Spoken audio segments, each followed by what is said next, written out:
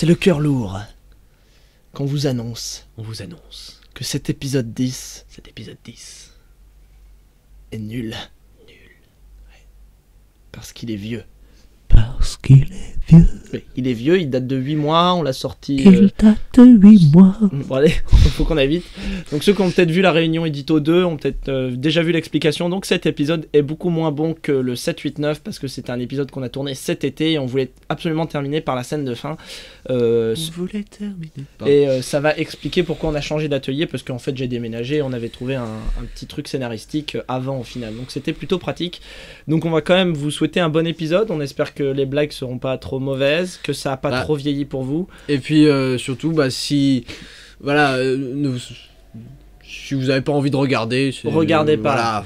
Bon, c'est pas voilà. Bon, c'est sur Bakuman. Enfin si, c'est sur Bakuman, mais du coup c'était à l'ancienne, on expliquait beaucoup moins les choses. Voilà. Et donc trop de sketch. Trop de sketch. Voilà, mais il y a Elise dedans, on est content d'avoir eu Elise. Ouais, c'était un bon tournage avec elle. Voilà, et ça incorpore quand même un nouveau personnage qu'on va incorporer dans la saison 2, je pense. Je lui ai demandé, elle est d'accord. Ah ouais, d'accord. Donc, ça incorpore j'ai une exclusivité avec vous en ce moment.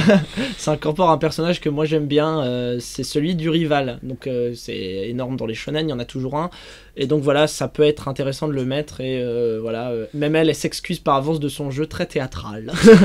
Moi j'aime bien. Oui, mais c'est rigolo, c'est rigolo. Faut vraiment prendre cet épisode avec le recul. Voilà, c'est ça, oui, c'est ça. Voilà. Mais c'est même intéressant de voir à quel point on a pu évoluer à l'époque, enfin depuis cet été jusqu'à maintenant, quoi, où je trouve que ça n'a plus grand chose à voir, et c'est tant mieux. Et avant qu'on fasse les épisodes 7, 8, 9, l'épisode, cet épisode-là, donc le dernier, était notre préféré des vieux. Donc, et là, on le rejette complètement. Ce qui est un peu con, mais voilà, vous verrez. Et on finit par la série qu'on a énormément aimée l'année dernière, et la série qui symbolise un peu l'atelier, et qui va bientôt finir. Donc, on vous invite à lire. Oui, voilà. Donc, on vous invite à lire ce manga. Voilà, des bisous, voilà, bisous. Et bonne vidéo quand même. Oui. Salut, bande de déjection anale. Salut les gamers. Et voici Michel, le spécialiste technique de l'émission. Bonjour Michel. Bonjour Michel. Aujourd'hui, c'est dimanche. Bon. Parce que pour ce nouvel épisode de l'atelier, on va parler de Bakuman. Ah bon? Oui. Aujourd'hui, mes chers élèves, nous sommes réunis pour apprendre un nouveau mot. Et ce mot, c'est trame. En dessin, la trame désigne un matériau adhésif, imprimé de points ou de lignes, qui permet de créer des ombres ou des effets de lumière. Un manga exceptionnel écrit par Oba et Obata, terminé en 4 ans. Et attention, ça va très très vite. Bref, c'est l'histoire d'un blond et d'un brun. Le brun est amoureux d'une meuf, la meuf veut se marier avec, mais que s'ils réalisent leur rêve. Le mec a les couilles grosses comme ça. Bref, j'ai eu le chapitre 1 de Bakuman. Aujourd'hui, nous allons explorer les secrets du Weekly Shonen Jump. Non mais c'est quoi cet accent de merde? Tes parents ils t'ont pas donné un accent anglais quand t'es né ou quoi? Et puis regardez-moi ce manga. Non mais... Alors il est trop bien. Putain, j'ai rêvé qu'on avait plus d'imagination et comme ça, on copiait tous les youtubeurs. Waouh.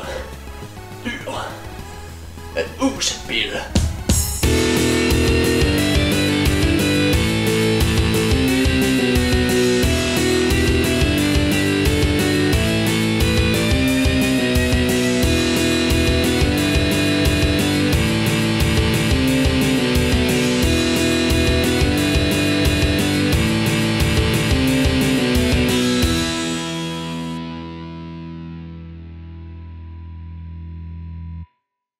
Vous l'aurez compris via nos confrères connus d'internet, aujourd'hui on va parler de Bakuman. Mais en fait, c'est pas un rêve. On n'a pas d'imagination. Et ouais, on est comme ça dans l'atelier. Pas de transition, pas d'imagination, que du copier. Bakuman, c'est l'histoire de... C'est l'histoire de nous, en fait. Ouais, sauf qu'eux, ils ont que des wins. Les héros partent de rien, mais ils ont quand même des bases assez solides. Ouais, dès le début, ils sont meilleurs que nous. Les salauds. Mashiro dessine comme un badass, et Shunjin... Quel salaud. Mais eux, en plus, ils ont des meufs super... Bonne. Disons qu'un dessin vaut mieux qu'un long discours. Et encore, t'as pas vu la grand-mère? Bah si, on en a une. Bonjour. Elle parle en plus. On la garde, elle est bonne.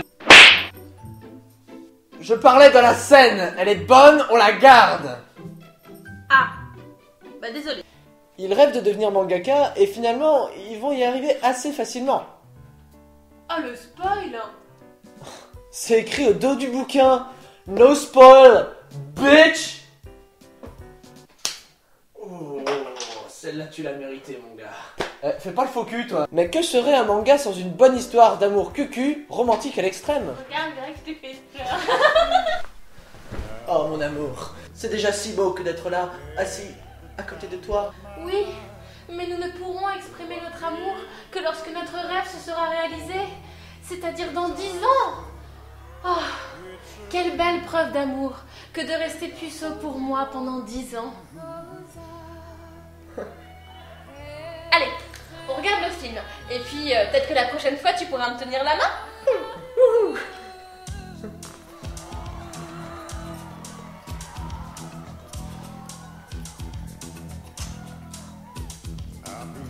Il fait un soleil sur la fleur. Wouh! Au fil du manga, ils vont découvrir l'envers du Weekly Shonen Jump. Et sans transition aucune, je passe la parole à mon confrère. Merci Grégoire. Et maintenant, voici le top 5 du pourquoi du comment que Bakuman c'est bien. Numéro 1. Le dessin, c'est beau. Numéro 2. On voit les coulisses des plus grands shonen. Numéro 3. On apprend en théorie comment on fait un bon manga. Numéro 4, j'ai une grosse bite. Numéro 5. L'histoire est prenante et les scènes épiques. Ceux qui n'aiment pas les monologues, partez tout de suite aller regarder des vidéos de chat. Parce que Bakuman, c'est l'un des mangas les plus bavards que j'ai jamais lu de ma vie. Forcément, c'est fait par les mêmes mecs qui ont fait Death Note. Previously, in l'atelier du futur. Et aussi beaucoup de monologues. Mais au contraire de Death Note, Bakuman a un côté plus humain et plus shonen. La mort, c'est fini. Oh, place à l'amour et son épisme incroyable. Le manga essaye de révéler toutes les subtilités de son média, et le manga le fait avec une force incroyable, qui ferait passer le cri de Tarzan pour de la pisse. Nous allons créer le plus grand manga au monde. Nous allons créer de la baston marginale. Et dedans nous allons insérer de l'humour sérieux. Dieu. Merci. Mais avant toute chose, nous allons acheter un sandwich.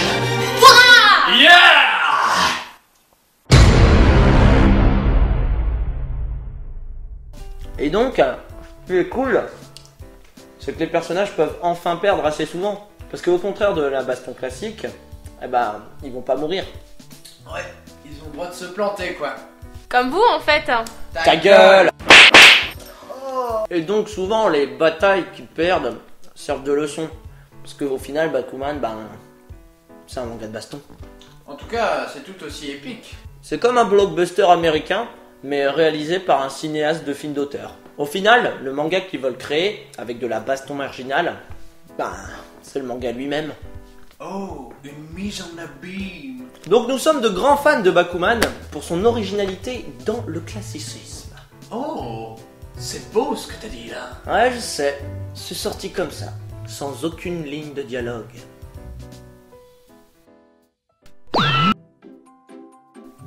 Mais en fait, pourquoi t'es là? Ah, mais je vous ai pas dit. Ah, en fait, je suis mangaka moi aussi, et du coup, je me suis inspirée de vous. Oh la pute. Mais en fait, t'es qu'une sale voleuse.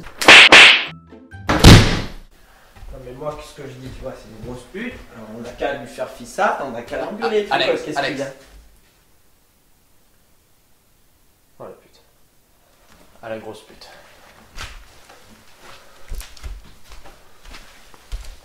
Ils sont où les meubles? Ils sont où? Je vais te dire où ils sont les meubles. Ils sont dans son cul.